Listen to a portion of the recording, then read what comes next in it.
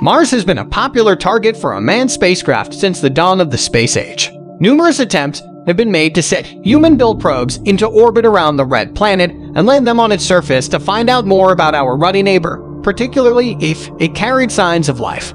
The first attempt to send a probe to the red planet was made by the USSR in 1960 with the Martian spacecraft, which failed along with many subsequent missions. A total of 6 landers, or rovers, and 9 orbiters have been sent to Mars. Finally, Soviet Union's Mars 3, which landed in 1971, was the first successful Mars landing. Mars 3 was a robotic space probe of the Soviet Mars program, launched May 28, 1971, 9 days after its twin spacecraft Mars 2. The probes were identical robotic spacecraft launched by Proton K rockets with a Block D upper stage, each consisting of an orbiter and an attached lander. After the Mars 2 lander crashed on the Martian surface, the Mars 3 lander became the first spacecraft to attain a soft landing on Mars on December 2, 1971. It failed 110 seconds after landing, having transmitted only a gray image with no details.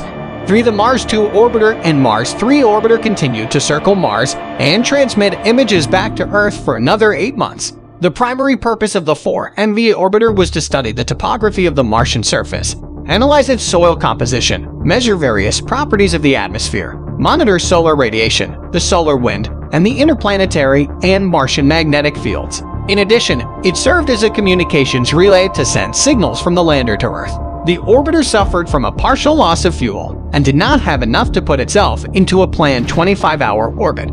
The engine instead performed a truncated burn to put the spacecraft into a highly elliptical long period, 12-day, 19 hours orbit about Mars.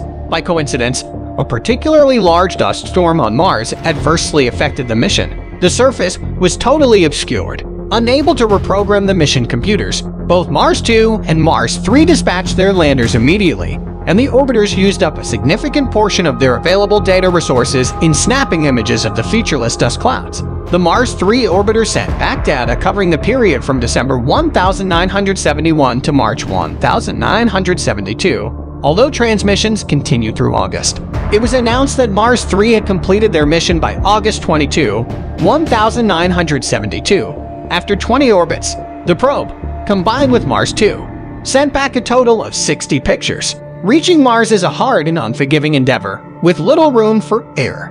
A large proportion of the 50-odd missions launched toward Mars have been lost due to failed components, rocket glitches, or grievous errors that sent probes crashing into the Martian surface or missing the planet altogether.